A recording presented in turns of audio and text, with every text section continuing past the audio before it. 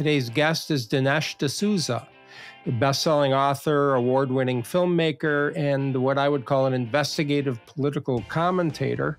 Today, Dinesh and I have an important conversation about what we're witnessing in the United States, including attacks on ideals and freedoms that this nation was founded on, and unfortunately that have created hatred and severely divided Americans, undermined trust in institutions and fellow citizens, and now, in my view, threatens the essence of the United States that has made it a country where millions want to come.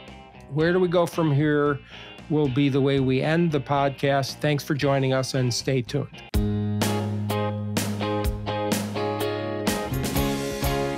Dinesh D'Souza, welcome. Thanks for having me. I appreciate it. All right. Happy to have you be able to take some time out and talk to us. I thought I'd start with asking about your own personal history. You came here from Mumbai as a exchange student, and of course, rapidly became very prominent. I want to get on sort of out of this why you came here. I mean, we're talking, almost 50 years ago. Let's hear about your journey. Well, I grew up in Mumbai, then called Bombay. And I had a lot of exposure to America through movies and books and music. So it was a faraway perspective, and obviously a perspective filtered through the lens of Hollywood and so on. And it was also probably a little dated. It wasn't the America of the 1970s, but probably the America of the late 50s and 60s. That's the America that was transmitted through pop culture in India. So I was fascinated by America, but knew nothing about it. And then one day a fellow came to my school and said, hey, we've got this exchange program. It's sponsored by the Rotary Club. You could spend a year studying in America. And so I talked to my parents about it, and they were like, wow, Dinesh, this is fascinating. It's very different than kind of what we had in mind, but it's probably going to be a very good experience for you. And so that's how I came as an exchange student. Incredibly, by a series of coincidences and also my own aspirations, I ended up at Dartmouth. A year later, this time enrolled as a normal student at this Ivy League college. And let's remember, this was 1980. So this was when the Reagan era was beginning. And it was at Dartmouth that I caught the Reagan bug. And it really changed my life because it focused my attention away from, I'd come to study economics and probably end up in the business world. But I got deflected into the political arena. Yes, but you did co-found the Dartmouth Review, which of course became a landmark really among college students who had a conservative leaning. What generated that? Well, what happened was I was writing for the daily newspaper called the Daily Dartmouth, and I fell in with a group of conservative students, and we would hang out. And I didn't think of myself as political at that time. I was just buddies with these guys.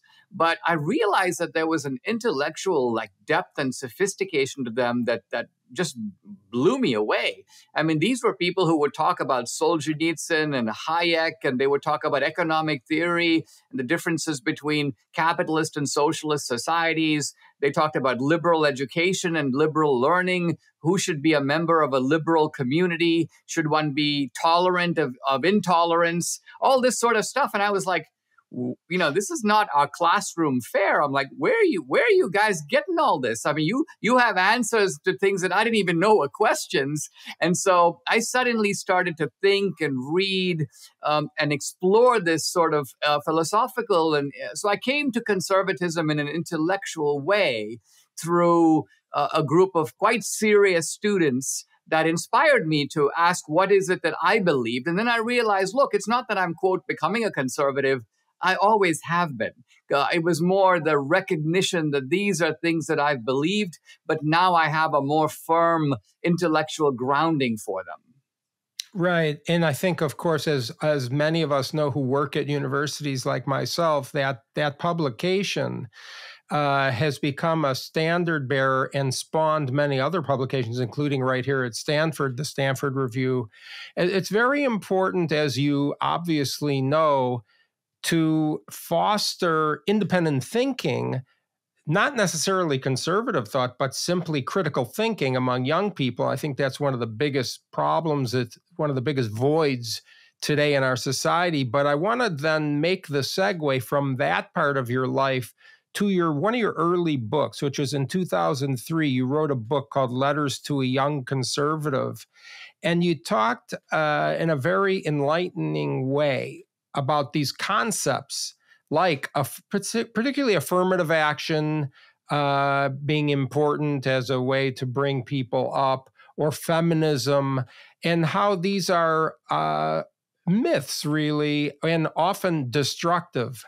How important was that book? And as a corollary question, how have these myths fared today? I mean, we're talking 20 years ago. And I think we're seeing a lot of problems from those concepts. Yeah, absolutely. There was a lot of interest in the late 90s and early 2000s in first principles. And by first principles, I mean, if you said, I'm a conservative, someone would go, well, what is it you're trying to conserve? And if you answered tradition, they would immediately come back and say, well, I mean, slavery was a tradition. Anti-Semitism is a tradition. These are very old traditions. Is that what you're trying to conserve, Dinesh? So I kind of came of age at a time when you had to think through this kind of stuff. And you began, so then I realized in that book, I need to tell young people that what we are trying to conserve in America is the principles of the American founding, which is a paradox because the American founding was classically liberal. It was a liberal event in the classical sense. So we are a special type of conservative because we are conserving, oddly enough, a revolutionary tradition. We're different than the European conservatives who say, oh, you know, France has a long history of monarchy and aristocracy, and we're just trying to conserve the old, the ancien regime, so to speak. So, so I saw this book as trying to introduce young people to basic ways of thinking about issues like feminism, so that it's not just examined in a policy sense, but at the ground, the simple question like, are men and women different? Is there some legitimacy to having gender or sex roles in a society? Is this a case where culture should follow biology? Those kinds of questions, and get people to think about it. So the book is written in a very sprightly, conversational tone, but the issues are quite fundamental, and I've got to say, we're still living with them now. Absolutely. I mean, I particularly look at and had a conversation last night with someone who I won't name, but about feminism and this idea that you pointed out in that book that somehow there's a higher value in working rather than having a family. And in a sense, I'm oversimplifying, but I think that it goes into what I think we're seeing today, which is a sort of an attack on all traditions of the United States and you might say of Western civilization, including the family, including the value of having children, and the freedoms that this nation was founded on. And I think when you do attack these traditional values, and I'm using traditional values for lack of a better way to say it, but when you attack these things, I think that there's a creation of a very divisive force in and among Americans, and that's really that's a problem. You can't have a country where everybody hates everybody else who disagrees with them, and coupling that, the undermining of trust in your fellow citizens goes to undermining trust in the institutions. So, in a funny way, and I said this in the introduction, somehow we are risking the destruction of the very society that immigrants come here for. The irony of that, it's a self-destruction. I just wonder, I don't even know what the question is among all that, but I'd like to hear your thoughts and reaction. Let me offer two thoughts. One is that when I was involved in politics in my younger years, I thought of politics as an argument among two camps, the left and the right, about shared goals, but unshared means. So it was like we all agree. Should America be strong? Yes. Should America be prosperous? Yes. Should America be an example to the world? Yes. Um, Everyone agreed on this. So we know where we're going to go. We're all going, let's say, for example, to Chicago. Now, we're arguing about should we take the bus? Should we take the train? In other words, what's the best mechanism to get there? Or, for example, once the country creates a prosperous pie, who should get a bigger slice or a smaller slice of the pie? But that economic policy should be driven toward mass prosperity. There was no disagreement about that. The key difference to me now is that we disagree on goals. And this is where the sort of antipathy comes from, because where we want to go up, they want to go down. Where we want to go to Chicago, they want to go to Maine. And so it's not a matter of whether we take the bus. We don't agree on where we should be headed. And in fact, many of the values that our side cherishes, they want to actively destroy. So this is, I think you're right, this is a different kind of challenge. And this is in some ways a formula for a society to unravel, because it's difficult to be fellow citizens with a group of people who want to essentially destroy your core values, if not grab a hold of you and lock you in prison if they could. So this is, I think, where we are. And it is very unfortunate. Now, how we got from there to here is a whole other question. But I think the roots of it have to do with the gangsterization of the Democratic Party. Whatever you think of the Democratic Party in the age of Dukakis or Mondale or Carter, or of course going further back, JFK, Truman, it wasn't a party of gangsters. It was a party of progressives, of liberals, the Great Society. But I think starting with Obama and continuing with Hillary, continuing with Biden, we have a kind of a gangster strain that we are now dealing with. And frankly, most Republicans are ill-equipped to even see that, because they still think we're living in some version of the Reagan era. Yeah, there's another sort of interesting thing that I find myself thinking about quite a bit. I grew up in Chicago in a low-income family, basically, very lower working class, I would say, socioeconomically. But in those days, this was the original Mayor Daley days of Chicago. The Democrat Party was the party of the sort of populist mode, the sort of blue-collar worker, and the elites were the affluent Republicans in the North Shore of Chicago, I'll say, for those listeners who understand what that means. Nowadays, it seems to be flipped, as many things have, in my view. The political parties now have become the elites of America, are generally in the Democrat Party, whether it's a Hollywood elite, a political elite, the university elites. It doesn't necessarily mean the rich only. And the working blue-collar Democrat of my childhood is now sort of the working blue-collar Republican, and in fact, the sort of the Trump supporter. The populist term applies to the Republican now more than the American Democrat. And that's sort of an interesting flip.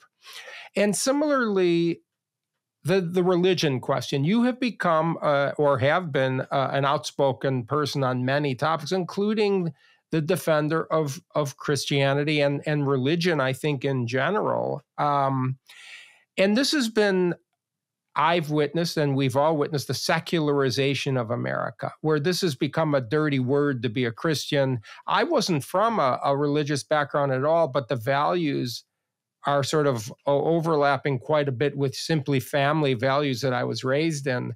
And now we see this as a culture very seemingly antagonistic to religion. What do you think about that, and how harmful is that to our basic values and cohesiveness as a society? Well, a lot of people don't realize that the world before Christianity was a very dark place with regard to many of the kind of core moral values that even secular people share in our society today. In other words, many of the values that we consider secular were built on a Christian foundation. They've been transmitted through Christian education over the decades and over the centuries. So, for example, human life in the pre-Christian world was very ambiguous in terms of its intrinsic value. Even the greatest philosophers of ancient Greece thought it quite normal, for example, to take a defective child and kill it. The Spartans, of course, did this famously by leaving the sick child on the hillside and find it dead in the morning.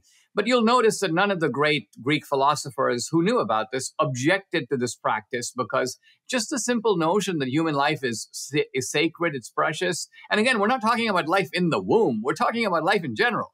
So the sacralization, the attaching of, you may almost say, infinite value to human life, human dignity, and all our rights come out of that. I mean, this is something that even Jefferson, who had his doubts about Orthodox Christianity, nevertheless, Jefferson had no doubt that the notion that all men are created equal is a kind of a theological claim, because it's not a claim that can be supported empirically or sociologically. Human beings are obviously vastly different in size and strength and speed and perhaps even in moral character. So it's only if you step back and go, well, yeah, but human beings are equal in the eyes of God. That was the theological presupposition that led to a political conclusion. And think about it, the founding, the Civil War, I mean, the huge events of American history are all based upon that kind of root conception. Even when Martin Luther King said, I'm submitting a promissory note and I'm demanding that it be cashed, it would be a very good question to ask King, well, what's the note? What note? Did the Southern segregationists give you some kind of a note?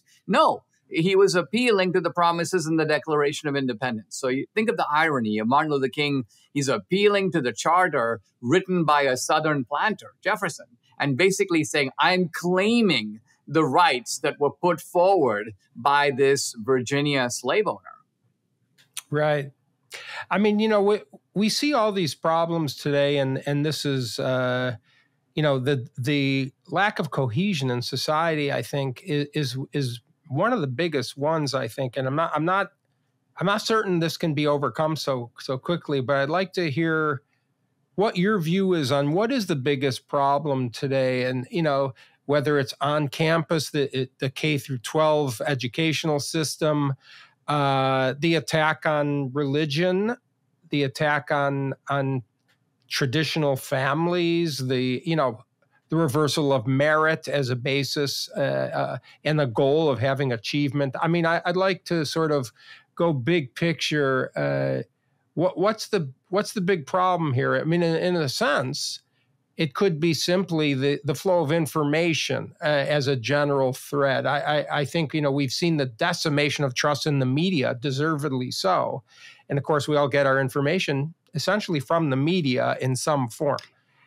Where do you think about where do you put these in your perspective? Well, I would put it a little differently. I think that if we think about the era of the American founding, the founding was based upon three interlocking principles, three different types of freedom: economic freedom, political freedom, and you could call it civic freedom or freedom of thought and expression.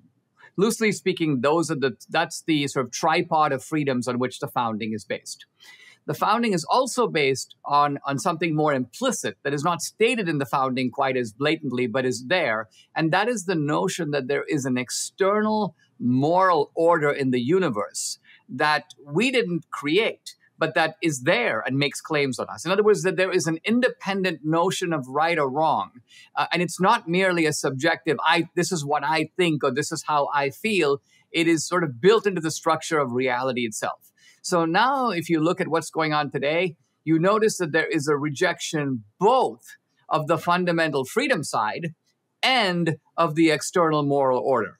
So it is a wholesale rejection of the principles on which the founding was based. And I think this is the root of this is really what we're fighting about, because modern American conservatism, as I understand it, is about freedom, but it is about freedom not as an end in itself, but it is about freedom as a means to secure, you can call it the American dream or the good society. Freedom is a way to get there. So if you were to tell the American founders, why should we have freedom? They would say, well, it's so you can live the good life, so you can have healthy families and healthy communities and an attachment to God and to country. This is the America we envision for all the citizens ultimately. And so, however, there is a completely sort of there is a rebel notion of America that is now gathered force and taken over the key institutions. And so we're not fighting about things on the periphery. We're fighting about things very fundamental about the meaning of America.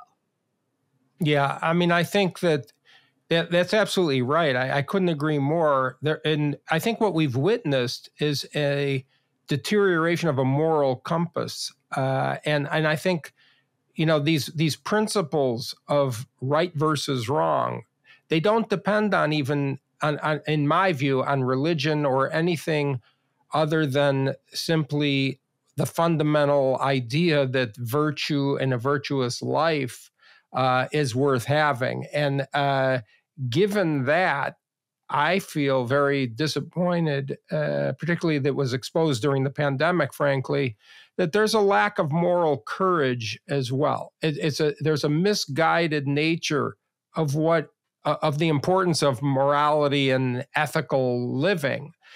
But a lot of that hinges on having the courage to go and say it and show others what that really means. And I personally have been very disappointed, not so much in the leadership, not so much in the media, because my expectation was so low that they couldn't have disappointed me. But average people, regular people, I found were missing in action, and I'm very concerned about that. That may sound very pessimistic, but we all know, and I think you've taken your lumps by speaking out. But the life worth living depends on people speaking out. Well, courage is the primary virtue, for the simple reason that it is the ingredient that gives you the strength to do all the other ones. Right. If you didn't have courage, then the other virtues become immobilized because somebody can cow you into backing down from exercising any of them, even the ones you have. And yet courage is somewhat rare. I say this because, I think historically of the example that when Henry VIII asked the Catholic priests of England, who overwhelmingly disagreed with his proclamation, to sort of sign here, and if you refuse to sign, you will be executed, 9 out of 10 signed, which is to say that you can, by and large, call it the rule of 10. Out of 10 people, if you're going to go on a random basis, you're going to, by and large, find one that is so anchored in their moral principles that they will not give in no matter what. But that is a rarity. The majority of people are going to be, you can push them. And the left knows this, which is why, I think this is really why they've moved away from the freedom principle, because they've realized if we control the institutions, we can sort of cajole and arm wrestle and bully these people, because ultimately they're going to yield if we apply enough pressure, enough carrots, enough sticks. And obviously now, if you push that principle far enough, it leads to the Gulag archipelago. And we are not there yet. And I'm not suggesting we're even close to being to that point, but we are moving in that direction. There's no question about it. And COVID was just a small, like a little tyrannical window into how you get there.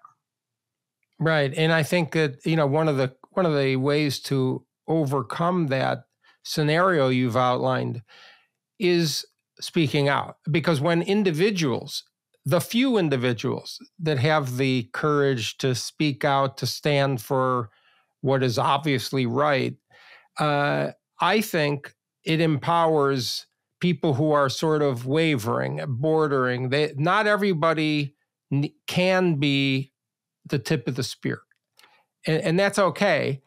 But and I think you've seen this in your whole life. I've seen it also with your original views as a student. I'm sure that when you speak out, all of a sudden other people say, well, yeah, I agree with that. I can speak out too. So I think this is very, very important as we speak to young people. And I hope that there are some young people listening to this.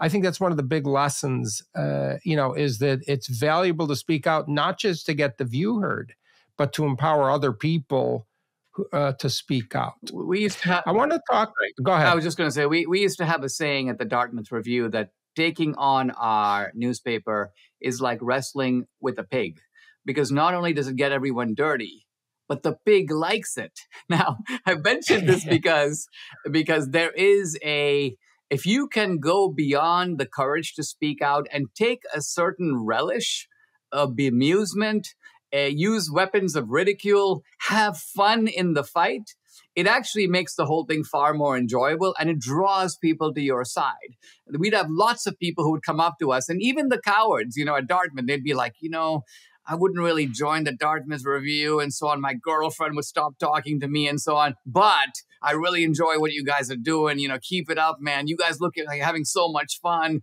So creating a certain environment in which you recognize that it's sometimes a little bit of a dire situation, but guess what? You know what? We're gonna make this a fun fight, and we're gonna enjoy taking part in it. So, what becomes necessary to do also becomes enjoyable to do.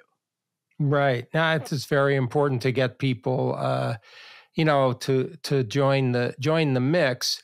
I want to mention and talk about the sort of latest Orwellian dystopian thing to arise, and that is this world of AI and what's coming out with artificial intelligence, which seemingly is able to rewrite history, to rewrite fact, to distort. And I'm very concerned with this. What are you thinking about what is being exposed now about these AI algorithms, et cetera? Well, think of the way that when the internet first came around, it had so much promise, and it not only offered a unlimited horizons of knowledge, but and access to knowledge worldwide. But it also offered a way to get around the sort of oligopoly of the mainstream media. It offered all those things. And no one would have foreseen, or at least I didn't foresee, that you would see the emergence of a tech regime in coordination with each other. That would become, in a way, worse than the New York Times, that would be actually, at least the New York Times, anyone can subscribe. But the idea of actively throwing people off of YouTube and shutting their channel down after they've spent years building it up. I mean, the ruthlessness, the idiocy, the sort of the barbarism that has now emerged within the sort of tech community, it's very scary and very frightening. And some of these people started out as libertarians. As opposed to being the promise of free access to information and more is better, it relatively quickly became a tool to censor and filter and distort information. I think it was, I have to say, I never foresaw that at all. I had no concept that this could be abused and misused. And now we see, as we're mentioning this AI, these algorithms actively putting forward complete falsehoods as if it were fact. And it's very frightening because, we have a younger generation, not just the whole society, but really particularly the young people under 30 who are wholly dependent on technology for their source of information. Well, I don't know where this goes. Yeah, when you consider the power of companies like Google, the ability where they control your ability to search information, they seem determined not only to alter the present, but also to alter the past. And who knows if we can trust anything that they say in the future. So what's happening? I mean, this is right out of George Orwell. This is beyond anything that Orwell wrote, although it's very clearly in parallel with 1984. Yes, and not only that, but I mean, Orwell has been read for the past 50 years as a dystopian warning. But it almost looks like, for some people, it's like a handbook. It's sort of like, okay, right, let's read Orwell to find out some new stuff that we can now pull in order to achieve the social change. So to me, it's hard to see. I don't know if a lot of these guys received a purely technical education, have no knowledge of history, of moral reasoning, because you get that impression. You get the idea that these people like Zuckerberg, when I look at Zuckerberg, I feel like I'm looking at a human robot, a guy who has sort of no moral dimension to him. I mean, sure, he likes to take an axe and smash into something, or he wants to go cage fight with somebody, but he's a moral retard. And so you've got a guy with tremendous power, who is running a giant corporation which has the power of a small country. And yet these are the people that now can unleash this kind of power on us, and we are terrifyingly at the receiving end of it. So AI just ratchets up that process one more. Yeah, I mean, I'm not very convinced on how to solve it. There's a lot of noise about having, the government has to weigh in and restrict or whatever. I'm very concerned about that as any kind of solution. I don't trust people in government or out of government, frankly, to be the arbiters of how these things should work. So I don't see that as a fruitful pathway to achieving truth or legitimate objectivity. I don't know the solution. I mean, we always say, okay, more competition, alternative. I think that's true, but that's part of it. But I'm not very optimistic that this is going to be solved. I don't know how you feel. Well, about I that. mean, certainly in terms of classical kind of market theory, antitrust would be part of the solution. Because think about something like Parler. Parler started off as an alternative platform. It was actually growing extremely fast, and it was doing very well. And then there was a coordinated attack on Parler that came from Amazon. It came from Apple. Essentially, the tech giants got together and said, let's crush Parler. And they did it in coordination. Now, that's not allowed. I mean, you should not be able, as a quasi-monopoly, to gang up on somebody who is trying to enter, if you will, the market and compete with you, Right. and you put them out of business. Now, that's what antitrust laws are. If they're not for that, I don't know why we have them at all. So, Of course. but for antitrust to work, you've got to have an administration that's committed to enforcing the antitrust laws. And part of the problem becomes when you've got an existing regime, in this case, the Biden administration, that is not only okay with the censorship going on, but wants more. They actually want to. They were actively involved in it. Yeah, actively involved in it. Yes, exactly. I mean, I have to say, although it's frightening that we're a society that depends on a very small number of billionaires, at least we have one that cares about free speech, Elon Musk. So hate to have that much burden on him to come up with the competitive products and things that are gonna be very helpful here. But I mean that is, I think, part of the reality of the solution. A couple of things before I want to talk. I would be remiss in not bringing up your 2000 Mules and the election integrity issue with you. And okay. In my view, the question at this point isn't whether or not an election was stolen.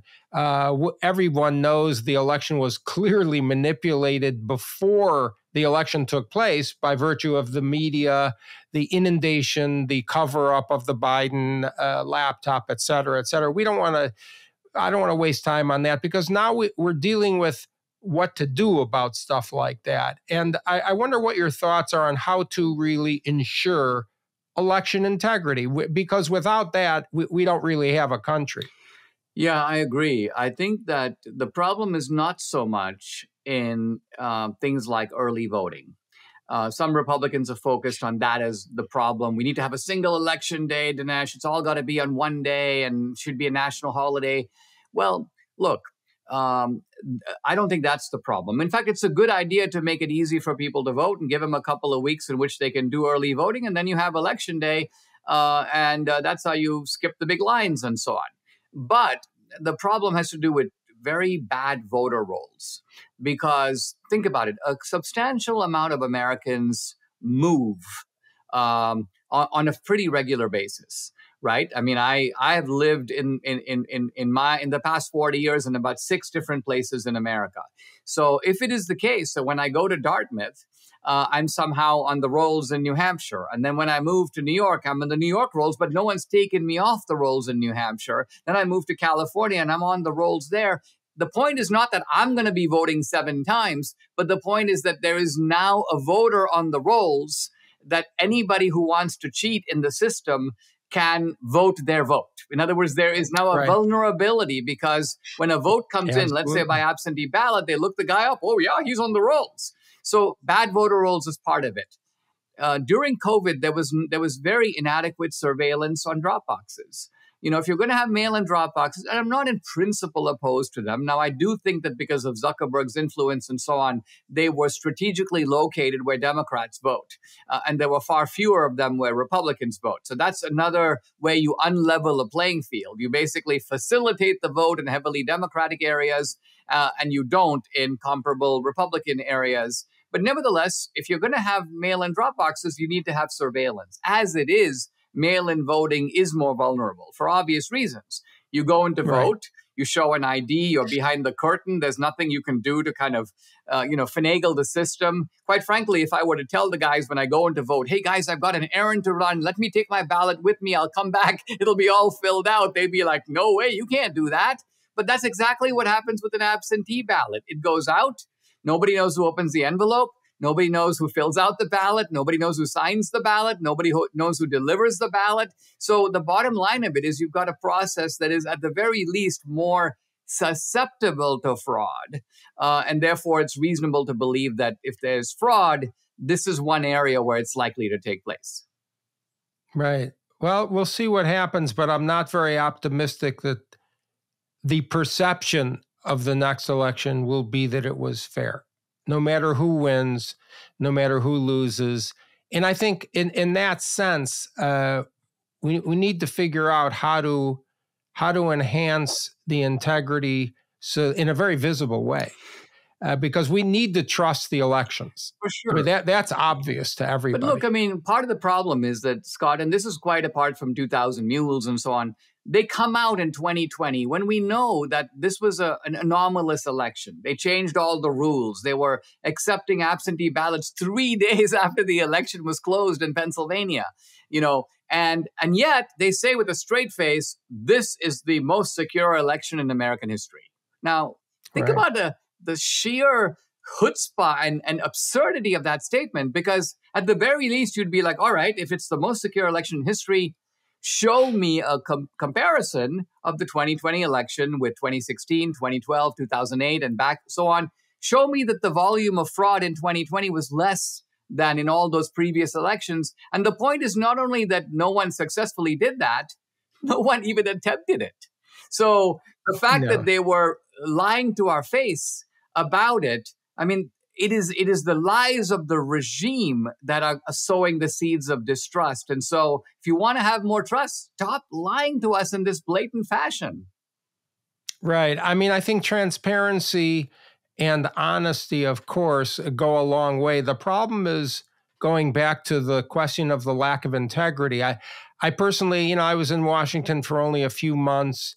But what I saw, and particularly with the media, the reporting, the whole field of investigative journalism has been completely undermined by its own lack of integrity. And I think when you have something like that, it brings us to what to do to fix things. And, I'm always thinking of this. I co-founded an institute that is directed at getting ethical people into journalism, into fields that are very important, including private corporations, finance. It's not just the government. We need to restore the attention to an ethical society. And I think that's sort of a broad, maybe impractical way to articulate it. But I wonder what in a way to finish this, what are your ideas for how to fix things, not just short term, but in the intermediate and long term, because we cannot pass on to our children the country in the shape it's in. I agree. And it's also, for me, this has been a little traumatic in the sense that, for most of my career, I thought of America, we're the free world. They're the unfree world. We are the good guys. They are the bad guys. And now I realize that every time I start saying those things, I bring myself up short, because I'm like, I'm not sure we're the free world in the sense that I understood it anymore. And this rot is not simply a matter of biased journalists and left-wing professors. I mean, look at the corrosion of our justice system, in which, again, it's not even left-wing judges. You will have juries that will inflict absolutely catastrophic verdicts on people seemingly for no reason other than they don't like their political views. And if this becomes pervasive, and it has to, because if one side is doing it, the other side is going to start doing it soon. So then what happens is you basically get a jury where you go in for judicial assassination no matter what. And it just becomes the whole system becomes untrustworthy, and we're pretty close to that right now. So I'm not absolutely. We are really behaving in many ways. We, meaning the American justice system, very much like these societies that we abhor. Exactly. These third world countries that are completely corrupt, as well as these authoritarian countries that we were always standing in complete contrast with. And I think this is very concerning.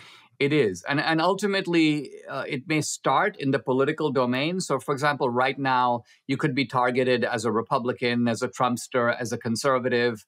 But if you stay out of politics, there's no obvious way in which you would be targeted. But it will quickly spill out into those things as well. So you go from political vendettas to social vendettas.